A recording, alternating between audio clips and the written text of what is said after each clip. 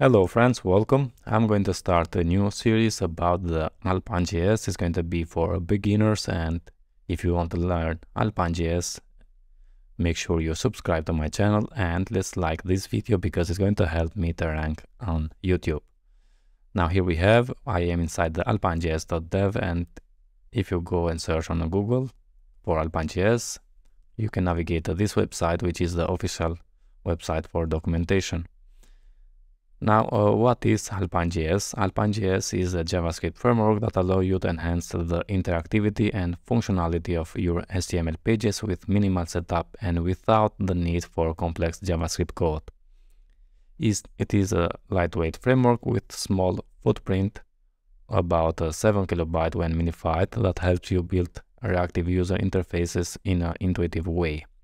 With AlpineJS, you can add behavior to your HTML element using a set of directives that correspond to common use cases such as showing or hiding elements, ending events, managing state, and manipulation of the DOM. And as we can see here, if you have worked with Vue.js, it's kind of Vue.js, but here instead of v, we have xbind. In Vue.js, we have vbind, x HTML, xmodel, and so on, x4.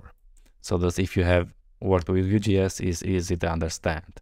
Now these directives are written in HTML attributes, as we can see here, which make it easy to understand and maintain in the code. AlpineJS is designed to work alongside with other JavaScript frameworks or libraries, so you can use it to add interactivity to an existing project without having to rewrite everything from scratch. Additionally, it provides a set of utility for common tasks such as fetching data from APIs, working with arrays and objects, and manipulating strings, which can help you write more concise and readable code.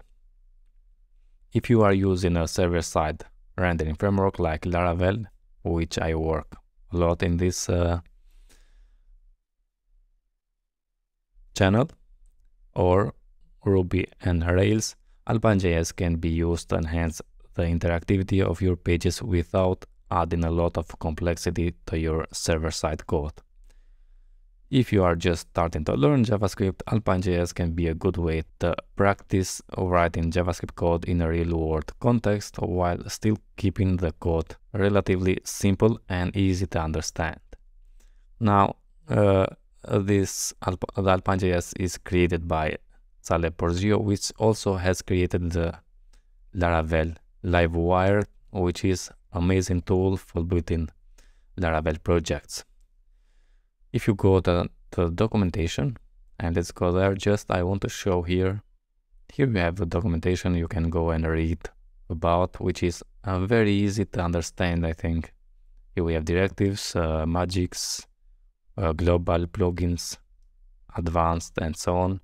And also you can go and watch you need to buy here, get access to the Alpine UI components. And here you have a pre-made components from the Taleb Porzio itself. I want to show you is that if you go to the GitHub account,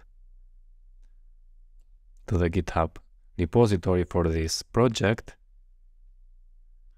and let's zoom it, we can see right now AlpineJS has 23.4k stars, which is amazing. Okay friends, that's it about this intro. I hope you enjoy, and don't forget, if you like, subscribe to my channel and like this video, and see you in the next one. All the best.